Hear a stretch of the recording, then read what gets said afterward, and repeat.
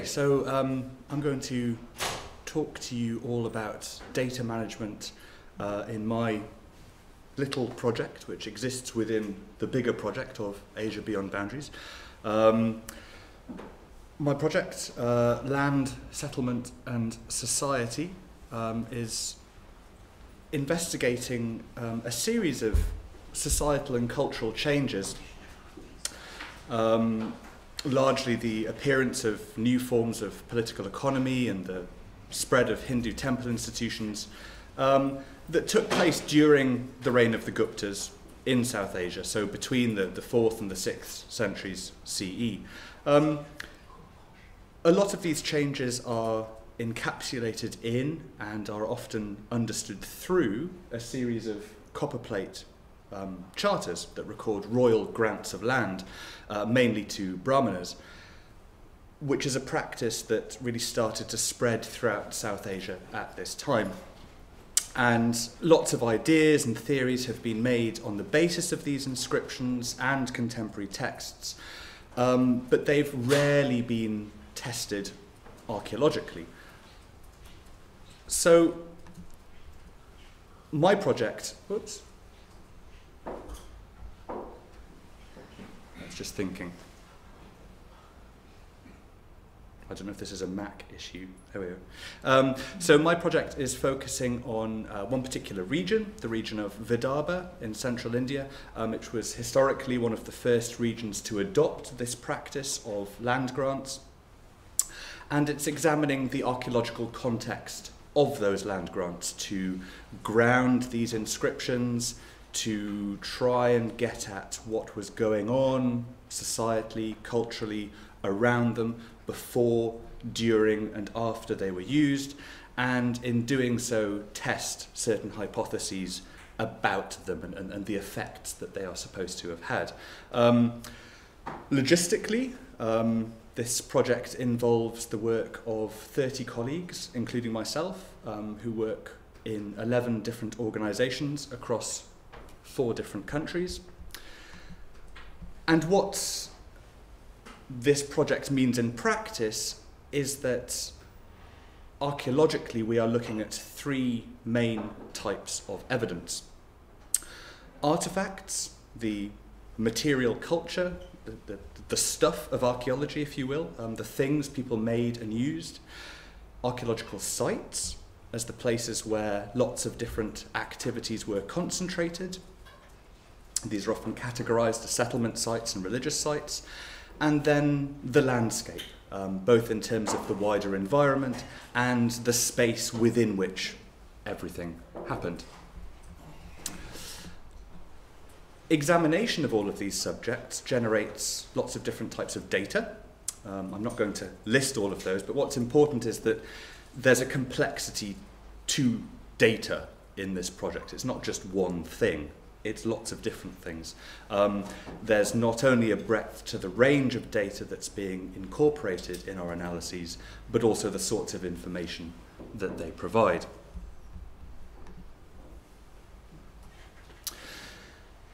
We can, if we're thinking about data management, reduce all of that down to different categories of data.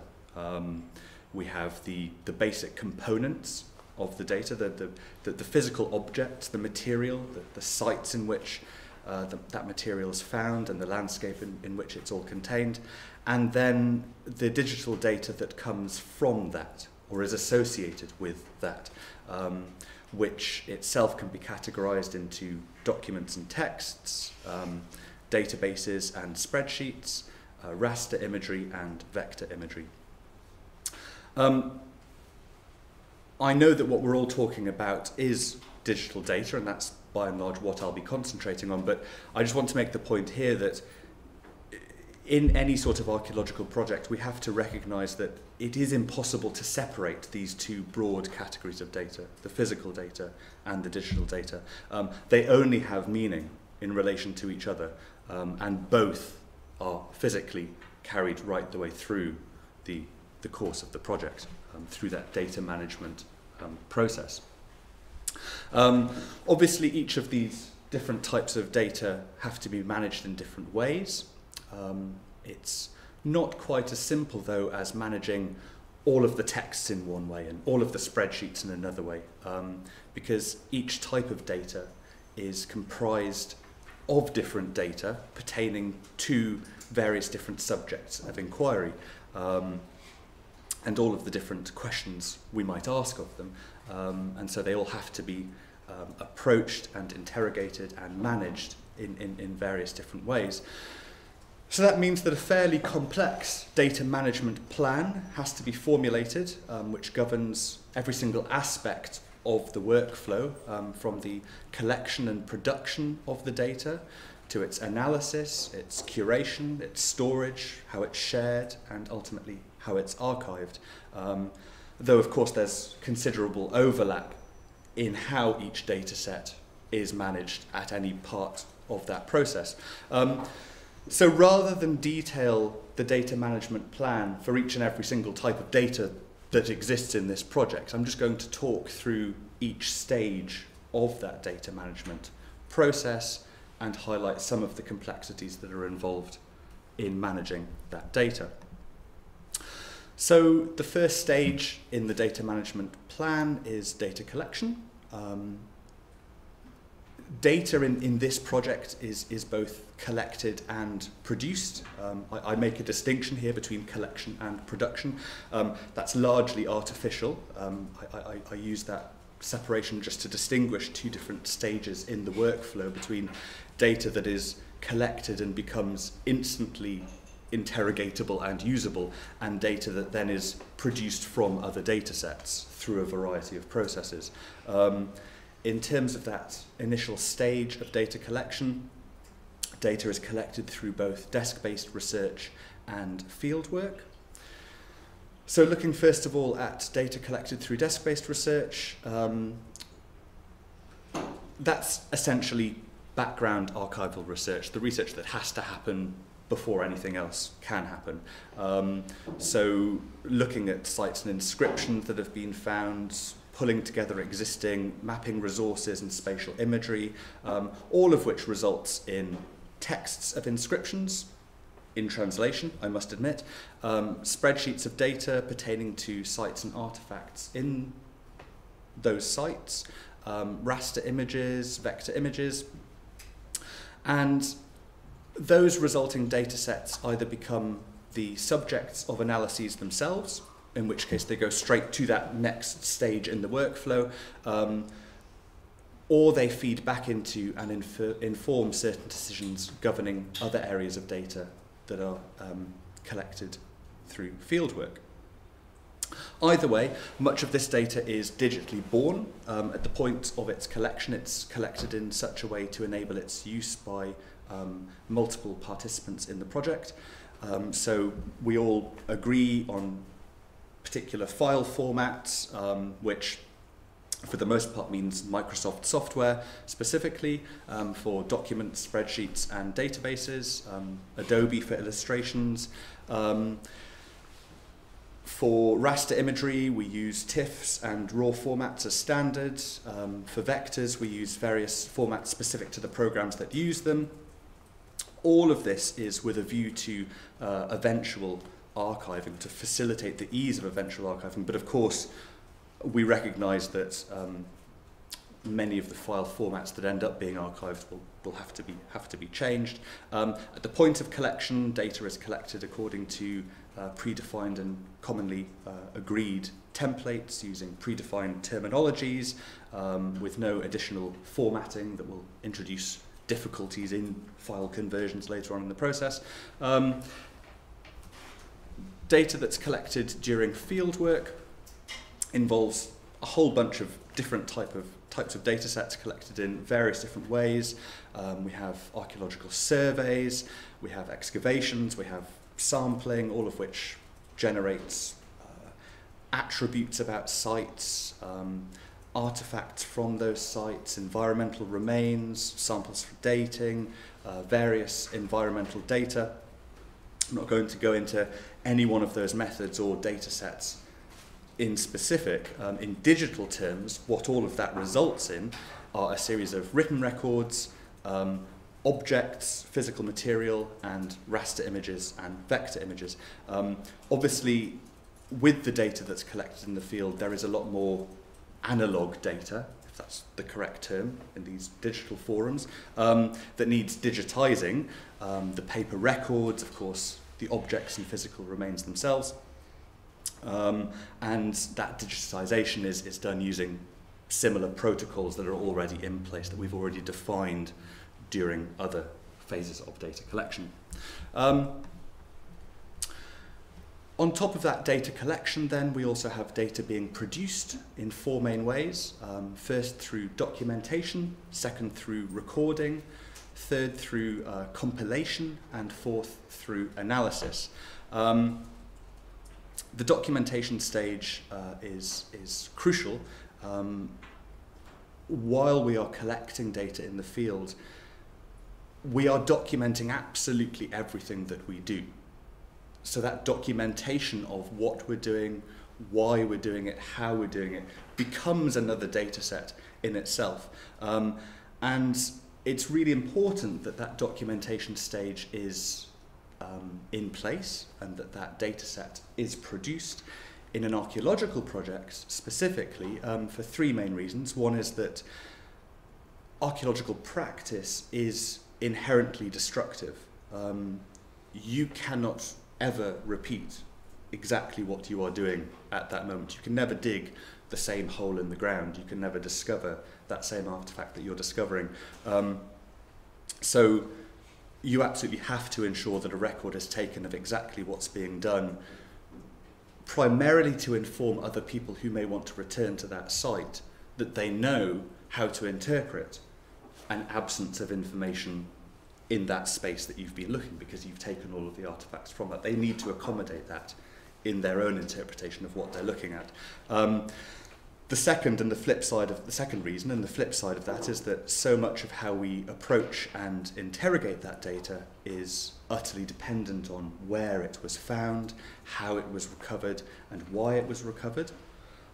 And third, because archaeological sites are being destroyed and landscapes are changing at a really alarming rate, in South Asia especially, means that a sort of parallel point to the exercise is to record exactly what you're seeing at that moment in time, and that then becomes a sort of snapshot archive to help future generations of archaeologists who might come along in just 2 years' time and not even see that there's an archaeological site there. So we're sort of preserving things at the point of destroying them at the same time, if that makes any sense. So for all of those reasons, there needs to be that detailed record of what's being done that then runs parallel to all of the data sets that we are creating. Data is also produced through recording. That's very much pertinent to the artifacts that are found through archaeological fieldwork, the pottery, the coins, the monuments. They're all catalogued and recorded and photographed. What data, and thus the amount of data that's recorded, very much depends on and is dictated by the material that's being recorded and what analyses are going to take place of that data. Most of that data is recorded directly and stored in spreadsheets and databases. Which one is used very much, again, depends on the material type that's being recorded and what analyses are going to take place. And at the same time, multiple photographs are often taken of the same object, which in some instances absolutely have to be taken in a very high resolution to record the level of detail that's needed. So there are certain issues of scale there as well. I mean, not nearly in the same magnitude as the Buddhist project, but I mean, if we just think about pottery assemblages, any one site would maybe have 150,000 sherds of pottery. Each one has about 40 different variables recorded and at least 1 or 2 photographs taken of it. So, you know, suddenly there's terabytes of of photos, tens of millions of little bits of data pertaining to individual potsherds, all of which needs to be managed. We rely a lot on implementing those same protocols that we've already implemented at the primary data collection stage, being ruthlessly standardized about our file naming protocols, the file formats that we're using, really trying to ensure some level of standardization and integrity to the data within those data sets. But we also now start needing to link various data sets together in more meaningful ways. So at this point of data production, we're also making sure that we're using unique object identifiers within data sets that are carried through into file naming protocols for photographs that can be linked together with the attribute data that's stored in spreadsheets, and so on. The third type of data production, data compilation. In many instances, data sets are single entities. They can be looked at separately or in conjunction with one another as needs be. But we have another aspect to data in our project, which is the construction of and use of a geographical information system, which in a very crude sense is a compilation of numerous digital data into a single geodatabase that then becomes something usable as a resource that is larger than the sum of its parts. That GIS comprises all sorts of different data sets, from aerial and satellite imagery, digital elevation models, to certain types of spatial data that pertain to various things in the landscape. They need to be created. Points, lines, and polygons are generated based on pre-existing information, and then also go towards the compilation of this GIS system. In the construction and the use of a GIS, there are all sorts of data management concerns.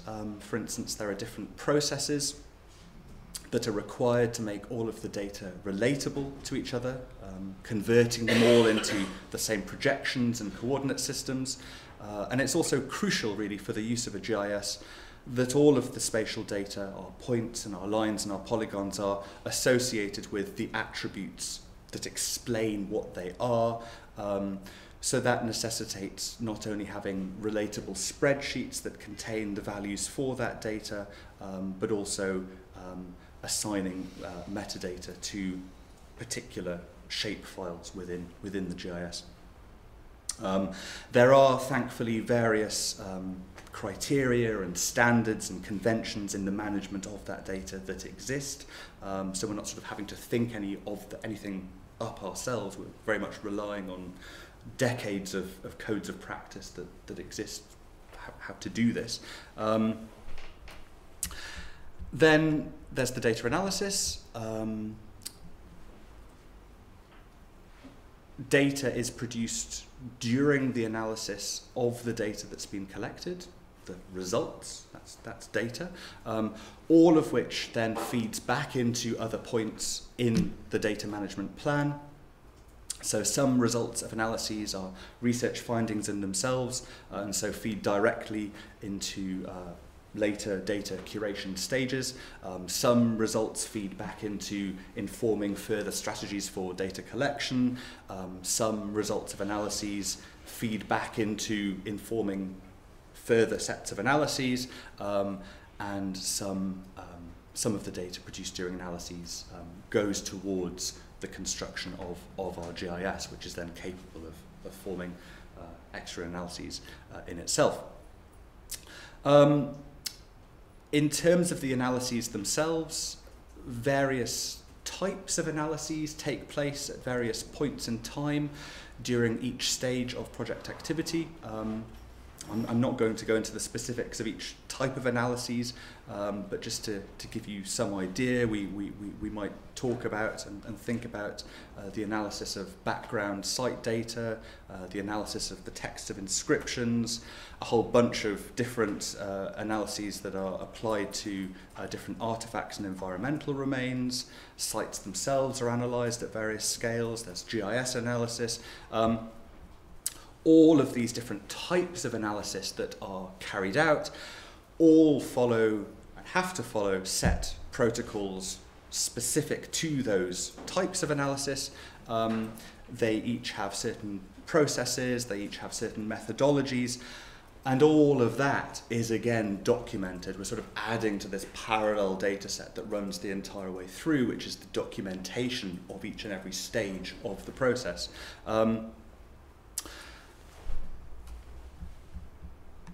In terms then of data curation, the fact that data curation is coming after analysis is a bit artificial. Of course, it's not just after analysis that we think about curating data, but it's just for convenience that it's positioned here in this order. Curation we identify as having three main elements to it. One is the storage of our data, which of course pertains to both the material objects and the digital data, the sharing of that data,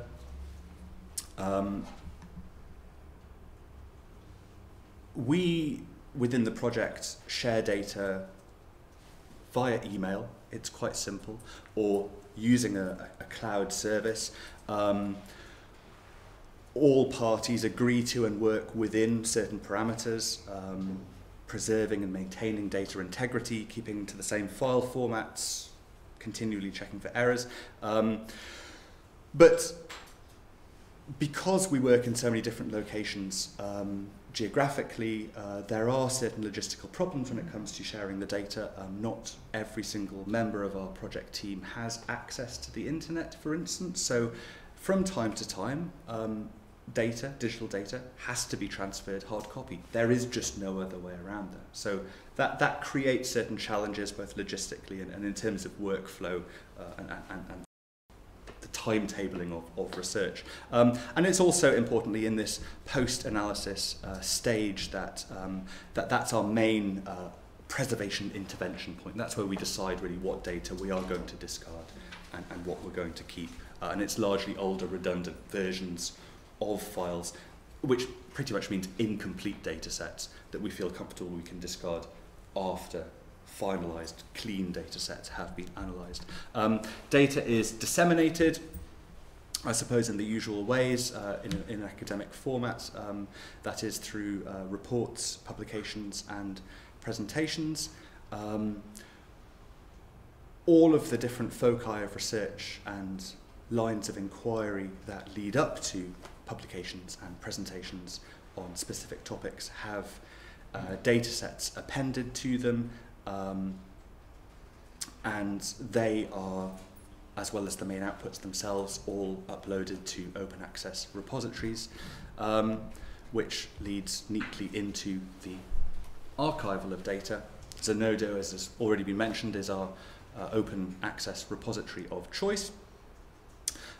With having implemented and been so strict with all of our protocols of maintaining clean data sets from the very point of data collection, the turning them all into an archival format really doesn't take that much work. We are able to just upload data sets that lie behind publications and other outputs neatly to Zenodo, and there we really take advantage of the fact that they are assigned unique DOIs to create further linkages between our outputs and our data sets, so that they will always relate to each other and are thus discoverable and usable to anybody that might want to use them. There are certain challenges within this project.